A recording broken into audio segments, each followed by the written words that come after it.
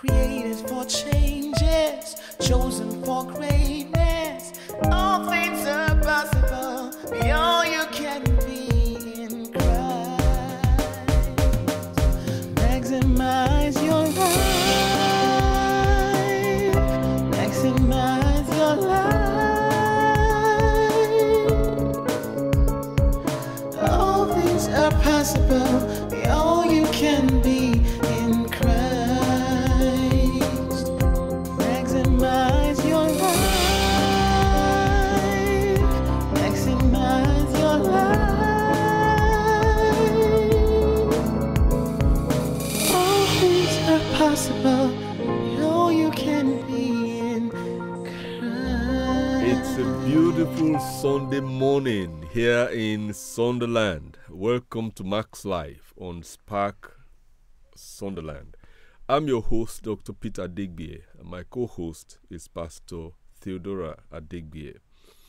On this program, we use character studies to learn about life, our human condition and responses to events and circumstances. And with the help of our distinguished guests, we explore ways in which we can maximize our lives by learning from these stories. Welcome to Maxlife. We have two very special guests this morning. Tona Okpara is the area manager for Pharmacy Express. He's a performance poet, passionate about young people and Christian apologetics. Tona, you're welcome. Thank you. He's also a graduate of Sunderland University. Benoit Musi is a pharmacist for Avenue Pharmacy in Sunderland. He's a music director and is passionate about people and words. He loves guiding young people to become the best they can be. Welcome, Benoit. Thank you very much.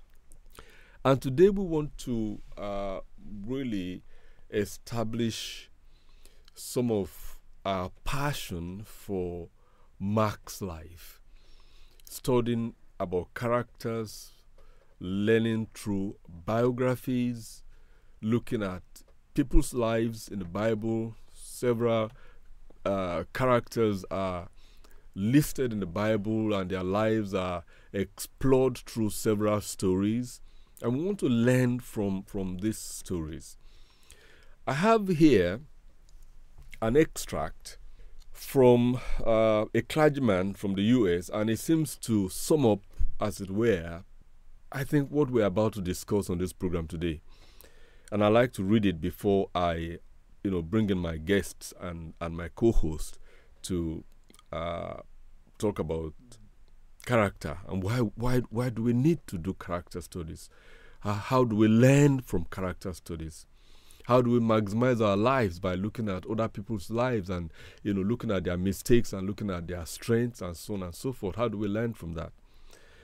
This man, Harry Emerson Fosdick, he was an American clergyman who lived between 1879 and 1969.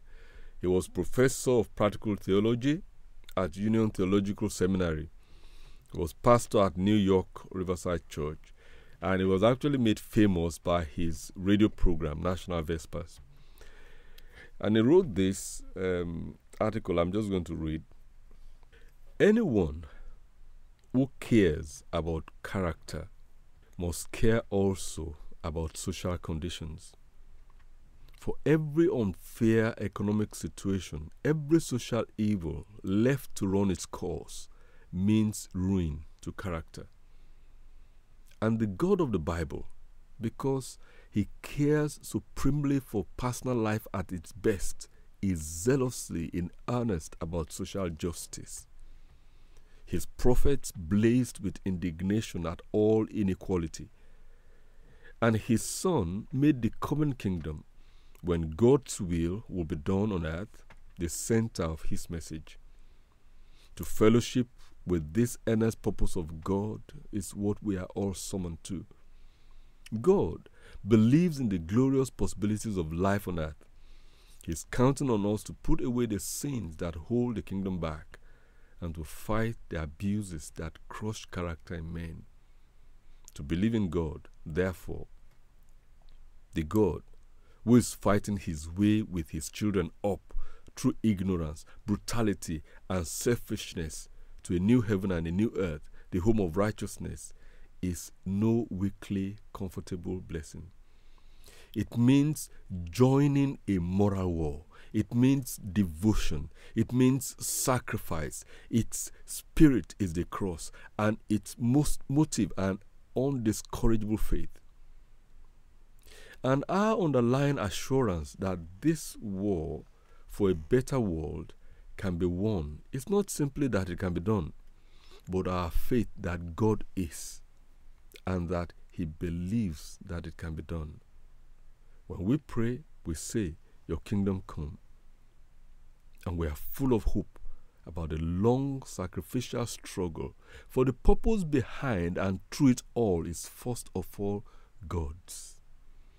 Our earnestness is but an echo of His.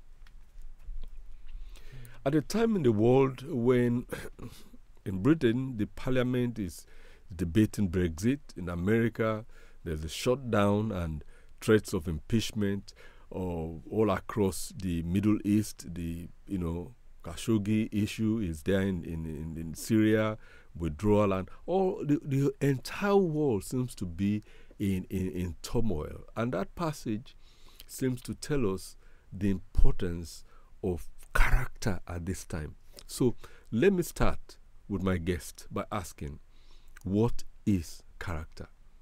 And why is character so important? I'll start with a quote from one of my favorite apologetics, C.S. Lewis. He said, "A ship at sea must answer 3 important questions. 1, how to avoid sinking. It's a matter of personal ethics. 2, how not to bump into other ships.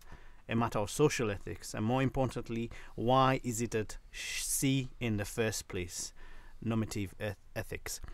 Character is the core of who we are. It's the outflow of life at work. It's the outflow of life in relationship with other people. So, in essence, your character is what defines how you relate to people and how you conduct yourself in various aspects of life.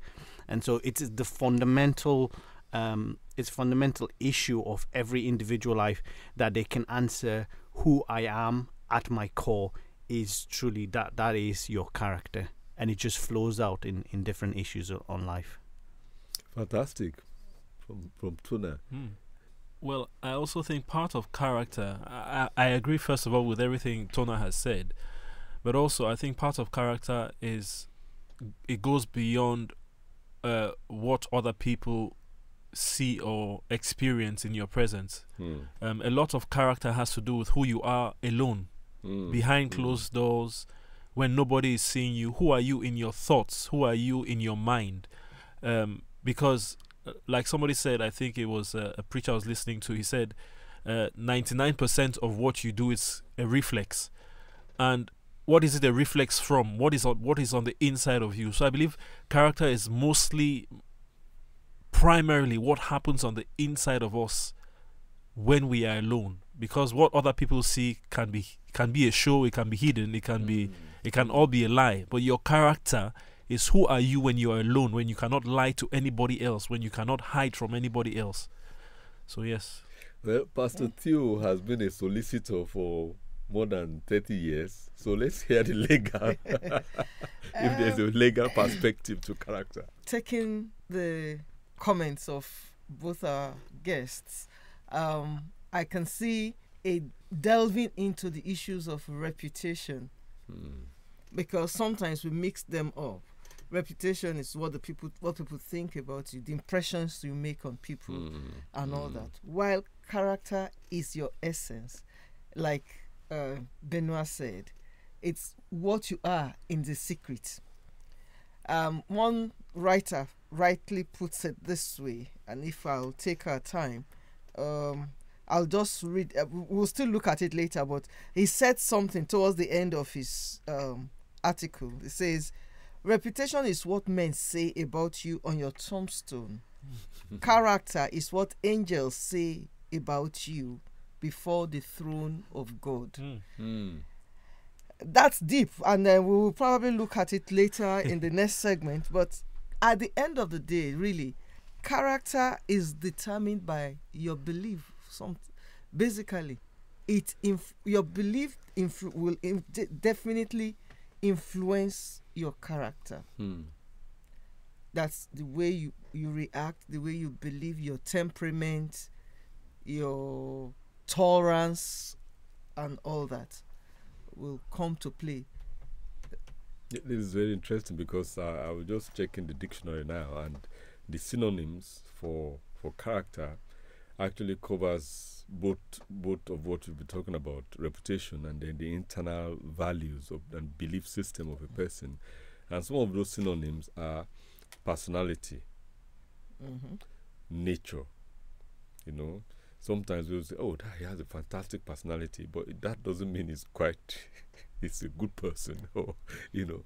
And somebody might look like somebody who lacks, that vibe, or might actually have a fantastic, a fantastic person, So it's disposition. Temperament, yes. Temper, mentality, tone of mind, psyche, constitution, makeup, stamp, mold, what kind of person. These are so crucial, and I'm just fascinated that God believes that as Christians we have a moral war to fight, in building character and helping people become the best that they can be. We'll pick this up after the break. Welcome back to Maxlife. And in our introduction, we had 3 very unique perspectives. Tona told us about C.S. Lewis' quote about the ship, metaphorically, how a ship needs to make sure it stays afloat, and that is personal integrity, as it were, and then make sure that it doesn't hit other ships on the sea, which is about social relationship, and then why is it in the water in the first place? Purpose, direction. And Benoit came and brought about a new perspective of it's not so much the external as what is going on the inside, and that is the true determinant of what character is. And when Theo looked at both, she summed it up by saying, okay, all of these two, or both of these perspectives, are determined actually by the root belief of a person. And the truth is, whether you like it or not, whether you know it or not, you have something you believe in.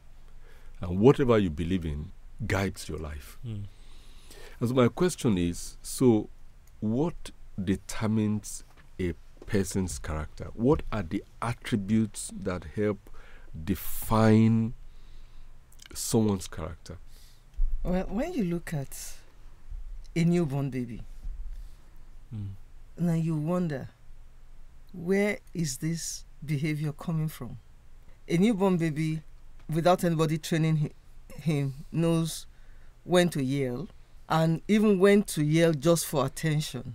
And then they do some other things, and you see them as they grow up doing certain things that nobody else will have taught them. So you wonder, this is this child's personality, and you begin to nurture the child, correct the child, give the child values. Maybe we can start looking at it from there. And sometimes you see children of the same parents. You see the 12 sons of Jacob, for instance. And they had different character traits. So I'm expanding the question now. I have a very... Actually, you've touched on something that is so profound. It's something I've been just studying recently, and that is epigenetics. You've touched on something that is so profound that is really blowing Christian scientists' mind now, the issue of epigenetics and where gene suppression and things like that. And when I began to study that, I came to understand the power of blessings and curses. Because when a baby is born, a baby is a blank slate, as it were. that brain, that child will acquire all manner of things. But then it's also made up of a genetic code, a genetic code that is received from both the father and the mother. And epigenetics begins to tell us about how certain genes are suppressed by behavior. So regardless of what this baby inherits from the father and mother as genetic traits, epigenetical studies are trying to show us that there are certain kinds of behavior that will suppress certain genes and will bring some to come alive. And that is just amazing. That is just amazing, because when you study the Bible, this actually shows how spiritual things work. And so scientists now are beginning to reflect on the possibilities of how powerful it is that your behavior, apart from, there are environmental factors, there are cultural factors, but when you behave in a certain pattern, it suppresses certain genes that are negative in that person, which means it's transferred from the parents or from the grandparents, but you can actually act. There are certain actions you can begin to take that actually, it's not that the gene is not there, but it becomes suppressed. You just put a name to it, epigenetics, but it's something I've been thinking about myself, in the sense that, there's a teaching I attended in Newcastle, where you were teaching about the word and the power of the word from the book of Hebrews. And ever since then, I've been thinking on, and I've been talking to young people, and I said, do you know we are really words? And you talked again about that we are promises of God. And what is the core of a human being is letters. We are just expressions of 4 or 5 letters. C, G, A in science, I'm speaking. DNA is just information. So we are just information. So if you think about it really, when the Bible says the word of God goes to the core of a human being, what does it do? It means it can go and change information, which eventually leads to expression of habits. When you say the environment and this and that, and if you ask yourself what really causes somebody's character, like Pastor Theo started by saying a baby is born, and you said it's a blank. I don't think a baby is blank. I think a baby is already full of information. It's already just like a seed is full of information. But the environment you plant that seed in, the baby you put that, the expression of all none of what is inside that seed or that child. So, which is why, like you said again, the power of blessing, the power of speaking the right words. If we only knew how important the words we say to one another, the words we express, and this radio show, you don't know how far the words we are speaking now are going to change somebody's character because of something they've heard. You don't understand the power of it, which is something, again, you said the other day. Everything that is seen comes from the unseen. Yes. So the fact that you hear something and you have a feeling, or you have a desire to eat something, or you smell something, it's all based on information. How is your brain managing or processing these words you have spoken? So maybe I can conclude to the question is, what determines the character is the words. What words are you hearing? What words are inside of you, whether suppressed or expressed? It's words, which is probably why I'm so passionate about words. I agree, and I think the other aspect of it is that you were saying about behavior suppressing a dominant gene or giving expression to a suppressed gene. I completely agree, but then where does the behavior come from? The behavior comes from a belief. right? Belief breeds behavior. So we only do things that we believe with a clear conscience. We can sometimes break our belief and do something we don't believe for whatever reason, which is a lack of character, which we might come on to. But our belief is what allows us to, with a clear conscience, without feeling guilty about something, do a particular behavior and feel, this is me, this is myself. And so that belief is changed or augmented, so increased, or kind of given a backing by not just by words, but by also things that we see, because things that we see are an expression of someone's thoughts and someone's spoken words. So they can be the gates. Yes, our senses, right? The mind, the eyes, the ears, what we see, what we feel. But also, I think in the society we live in now, I think a lot of behavior is, maybe this is where we're coming to with character study, is that young people are doing subconscious character studies by looking at celebrities and looking at things that they see on social media as a pattern of behavior that they should also emulate. Exactly. And so what we do, or what you do in this radio show with character study, is something that people don't know they're subconsciously doing all the time, every day, with Facebook, with social media, and we can see it having effect on mental health. Yes, that's what's the next thing to look at. Yeah, because you see people supposing that this should be the image they should have of themselves, but it's not in them. It's not truly them. It's not what they really believe, and there's a conflict. There's a conflict in themselves, and that's what causes anxiety, because you can't resonate. You can't kind of put these two together. They're not at peace, and that's what causes all this sometimes can cause this type of a lot of internal chaos. There's something I picked up there, which is that when belief becomes behavior, it becomes an expression of faith and character, and sometimes when we talk about faith,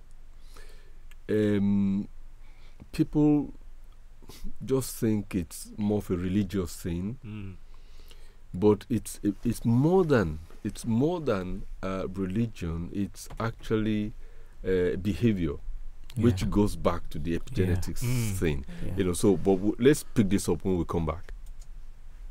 Welcome back to Maxlife, and it's been really interesting having Tona, Benoit, and Pastor Theo giving us unique perspectives about character.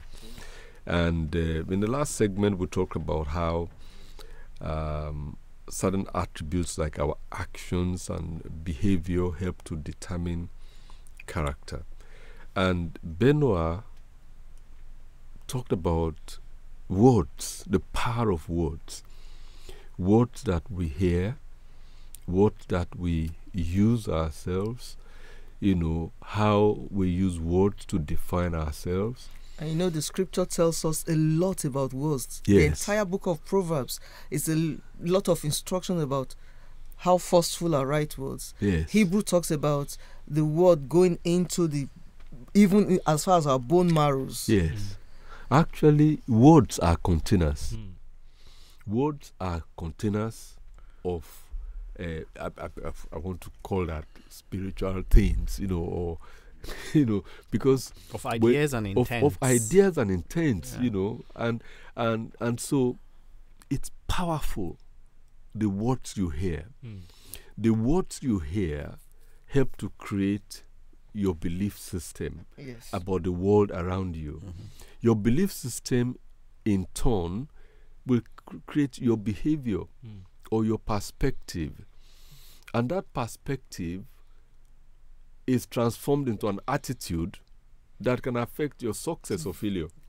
Excellent. Because for instance, I can tell you, I think I've mentioned this before. I thought I could never understand mathematics. And And then I had another challenge. I've never been fearful about things, but suddenly I had some kind of nightmare and approaching my exams, and I thought, this was for my GCSE O levels, and I thought, I wouldn't be able to do anything but words. I had a missionary principal, Miss R.J. Pelly, and she just prayed with me and said, oh, we just read Psalm 23, simple as a child, and I just believed that the Lord is my shepherd, I shall not want. And she said, off you go. And that was it. And I went into a private room to study, and I saw this scripture: I can do all things through Christ who strengthens me. It was like a flasher, just like you can look at Maxlife, and I can do all things through Christ. I've never seen it before, so I immediately wrote it on all my revision notebooks, and it was like a divine energy came up inside me. I was 15. Yes.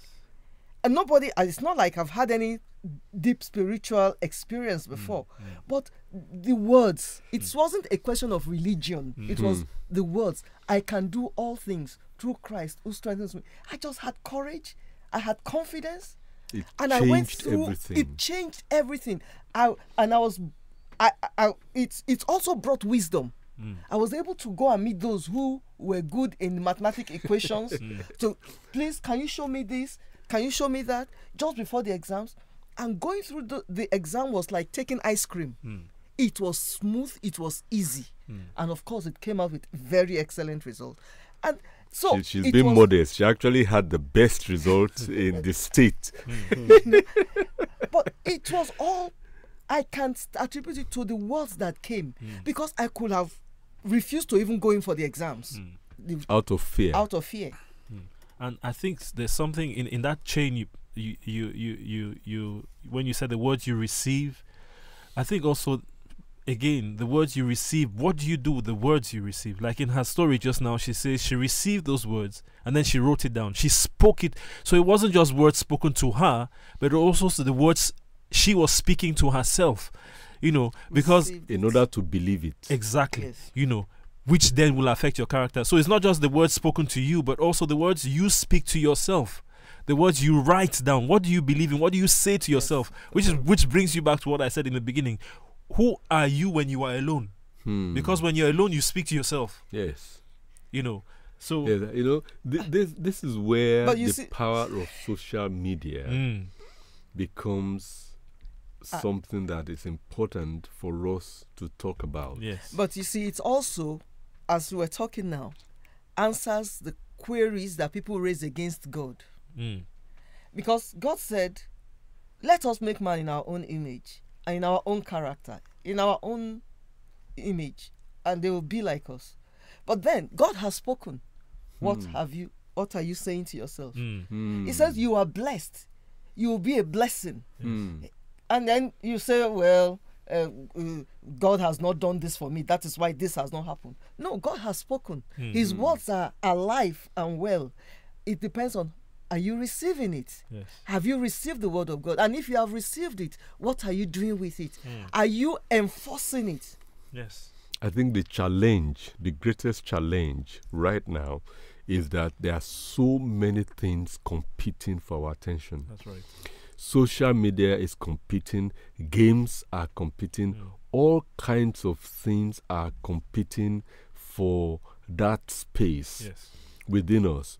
And all those things have a powerful impact on not just our behavior, but also our children. You said something. You said something. You said something about it. It's something I learned at university, which because in the past I used to smoke, and I as a young boy I used to like the smell of cigarette smoke, and I never knew why. I just thought it's something I just like.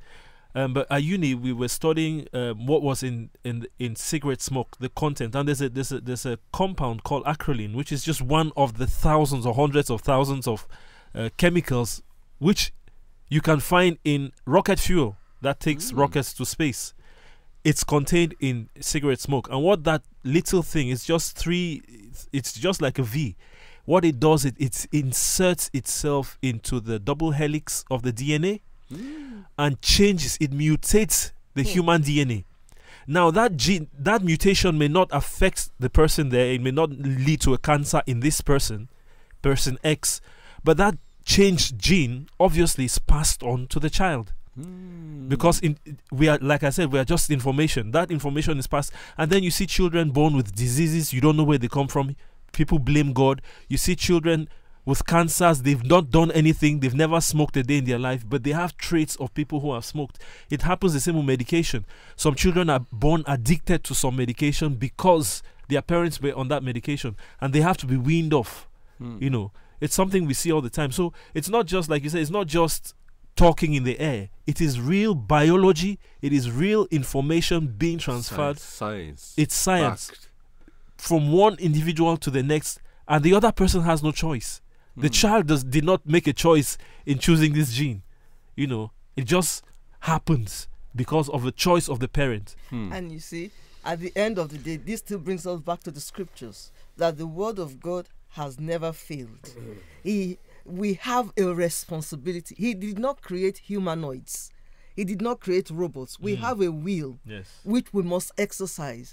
And we can't sit back to accuse God of not doing something all the time. Oh, why this he's gone to the angels have received him, and all that. What are we doing? Food for thought. Yeah, and Pastor Theo just made a comment about God saying, "Let us make man in our own image." And I've always found the word selfie to be very interesting. Because we're made in the image of God, yet we prefer our image to the image of God. Just as an aside, you know. That's interesting. Because the truth, it's not an aside. This is a it's very a very profound it thing you is. said. But the truth is, we're looking more at, like the Bible says, at the creature. We prefer the creature. We prefer the images of other people just like us. They really are just like us, than the image of God. What's the image of God? Jesus Christ said, "Give to Caesar what is Caesar, and give to God what is God." The man never asked a follow-up question in that interaction with Jesus Christ, because he should have asked, because he knew what was Caesar's, because Jesus said the coin, it's theirs on Caesar's. He should have asked, "What is God's?" And Jesus would have said to him, "You are God. God's image is on you. You are God." And you know, the imprint of God. The imprint of God. Just like the imprint of Caesar is on the coin. Exactly. And that is what overrides any change in DNA that might have been passed on, like Benoit was talking about, from your father, from your mother. You now have the choice. You now have the ability to change those genes in yourself, if you like, by what you decide to believe, by what you decide. You can sit back and you can be... Absolutely. You can sit back and you be happy to say, "This is who I am. You know, that's just the way I was born." Yes, but, you know, there's so many other people born the same way. You make a choice to say, right, I want to carry on this path, or I want to change it. It is in your hands. It is absolutely in your hands. That's the power that God has given to us, is the power of choice. Fantastic. And that explains why very often you find people of, you know, low background, you know, come up to achieve great things. You know, people that, regardless of the circumstances, regardless of the environment, regardless of the background, even regardless of disabilities. Remember Vijik? Honestly, regardless of disability, they make the choice and they become successful. And in the next section, we're going to look at the power of biographies and studying biographies. Stay tuned. Welcome back to Maxlife, coming to you from Spark, Sunderland. And I have with me two experienced pharmacists here and a legal luminary who also happens to be a pastor. And the fact is, new reports show the effect of social media on young people, on behavior, affecting character. What are your experiences? You know, what are your experiences, and how do you think from this program we can actually help to guide people? I know, Benoit, you are passionate about guiding young people, to getting the best out of them. And Tona too, actually, you worked in London many years in youth building and young people and all that stuff. This is really crucial because a lot of young people are not possibly fully formed in terms of their character, and they need role models. Character is a lifetime development. Character is a lifetime thing. They need role models, and sometimes there's such pressure, to just be like your idol, as it were. And what we are talking about, image. I love that expression. That even though we are made in the image of God, now we love selfies so much. We even have selfie sticks. So how do you think we can really start to talk about this? How do we start to have conversations about personality, character development, away from all the, deceitfulness of social media and Instagram and stuff? I think again it goes down and it boils down to your belief, what you believe about yourself, and the first belief about yourself is where you're from, because it is important. If you're made in the image of God, then one, you're unique. You're made, and there's one you. No one else can replace you. You're irreplaceable. However, if you're not, if you're a product of chance, matter, and time, then of course you need to fit in with the popular crowd. You need to fit in with society to be able to survive. As survival of the fittest will determine. If not, you will be left behind. And so that will be the starting point. Yeah, survival of the fittest. This is where we've come to. But if God made us in His image, we are unique and special to Him. We don't need to try and impress any other person to be like any other person, because we cannot be replaced. It's such a strong point for a Christian that you know what, I am who God wants me to be. It gives you so much confidence. Your desire and passion is to be the best of that person. Of you. Absolutely. You can only try and improve you, not try and be somebody else. Yes. Fantastic. And the instruments of improving you are all there words. in the Holy Book. Words that you can speak. Your true identity, they are all over the scriptures, that you can speak to yourself and you can stand tall without, I'm not talking about pride, but when you know your true identity and you know your true origin and you know who is for you. Can have backbone. Yes, you have a backbone to stand, because many people don't have character anymore. They run with reputation because they act according to their environment. Right. Yeah.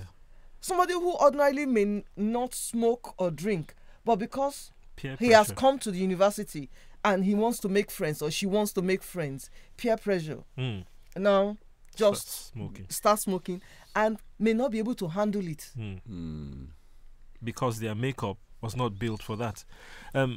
I think it's if I go back to your initial question, how do you begin to have a conversation about this? I think it's important to realize that there is already a conversation, in mental health care, even in just healthcare as a whole. The hospitals, the doctors, everybody's already talking about the negative impact. I was reading something I was discussing earlier on with you. I was reading something on BBC, which is open to everybody, about the impact social media is having on little children's mental health. And there was a direct correlation with social media exposure, the amount of time spent on social media, and their mental health status. Depression, to be specific. And the thing about mental health is it's a delicate thing to handle. It's very delicate. Nobody knows another man's mind, another child's mind. You have little children committing suicide at the age of 6. They know nothing about life, but already know how to take life away from themselves. They already know what the number of paracetamols or the number of this to take to commit suicide, which way to jump over the bridge, where to jump, and from a very young age being bullied. There's bullying happening, and if you think about the whole selfie conversation we're having earlier on, it's filtered. We have mobile phones with filters. We have now cats' ears on dogs' noses, dogs' tongues on a human face to make you look more like an animal. Distorted images, and that is what a lot of society is running with, a distorted image of who we really are. And like Pastor Theo was just saying, reputation. Jesus made himself a man of no reputation. When I see that, I say to myself, why then do I want to have, if this man who everybody in history venerates, whether, doesn't matter what your religion is, they know he was a great teacher, they know he was a perfect man, they know this, let's not even be religious, he existed, he was killed, and he is still spoken about thousands of years. If only for that reason, he was a man who didn't want to have a reputation. Why then do I so want to have a good reputation or to be seen in a certain way?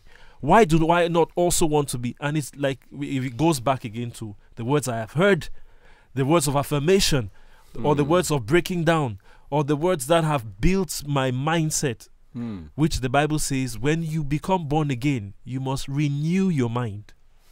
Your mental health, you must renew your mind. That's it. I think it's important also to say it is not to say that social media is wrong. No. It's not to say that social media is wrong. It is what you behold and how you define yourself even before you're beholding those things. In what, like you talked about filter, what filter are you using to interpret those images you're seeing? Are you looking at those images and saying, that's what I need to become like? Or are you looking at those images and saying, wow, that, good for that person. That's just not me. I am this person. And we're both comfortable in our race. Value system. Yes. Value system. That comes to value system. And a lot of times, value systems are a function of the culture. And what we have seen over, several years is an emerging culture, a changing culture, a consumerist culture, a culture of, celebrities and so on and so forth. A culture where people are judged more by how much money they can make. And that has an impact also. That has such, an impact on people, whereby it's no more. In the past, it used to be integrity. My family name. You can't drag my family name. Like you say, it's culture, because there's certain cultures now in the Far East still that is really important for them. Probably a little bit sometimes to the extreme, but still the culture, like you say, has changed. Has changed. So who sets the culture? Then who determines what the culture is? And that's why there's variation. You see, like that quotation I read at the very beginning by this man, Harry Emerson Fosdick. He, to my mind, established very clearly that there is the power of light and there is the power of darkness, and these two are constantly at war. And so everyone, we have a responsibility. We have a responsibility to try and change the culture around us. That's right. We have the responsibility to try and apply these words. And I tell people, when you wake up in the morning, just decide, Lord, today help me to say something to somebody that can change their life, that can make them happy, they can, for good, make them, just look at life in a different way. And if all of us start doing that, we will change the culture. That's right. Okay. Wow. We have to stop here. I can't believe we've just finished an episode of Maxlife with Tona and Benoit. And we'll have them back here in the studio next week. But I want to say a very big thank you to Pastor Theo, my co-host, and Benoit, and thank you for having us. Tona. Thank you. You can access all our past episodes of Maxlife on podcast. You can find us on Spotify and iTunes by searching Chapel of Light or my name, Dr. Peter Adegbie. You can also follow us on Spark website, on our website, www.scli.org.uk, on YouTube, and on Facebook and Instagram. We would love to hear from you. So please, we've enjoyed some questions that have been sent to us, and we'd like to take on those questions and give you feedback. If you want to send us an email, you can send it to info@scli.org.uk. I will ask very, very quick word of prayer from our two guests, from Benoit and Tona. Till we see you next week, I just have a quick word of prayer to our listener right now. Father, we thank you for the opportunity to speak words of life. We thank you for the opportunity to speak words that matter. We thank you, Lord, that we know that you are the one who is going to make a change and change the minds of those who need to be changed. We thank you because we know you are the Alpha and Omega, and we give you all the glory. Thank you in Jesus' name. Lord, we just pray for everyone listening, and we ask that truth, oh Lord, will be revealed to them, even through what we've spoken today, but that, Lord, ultimately you will reveal truth to them, that they will be able to live according to that truth, in Jesus' name. From Pastor Theo and myself and our two guests, we say have a wonderful Sunday morning. God bless you. Bye-bye. Created for changes, chosen for greatness. All things are possible. Be all you can be in Christ. Maximize your life. Maximize your life. All things are possible. Be all you can be in Christ. Maximize your life. Maximize your life. All things are possible.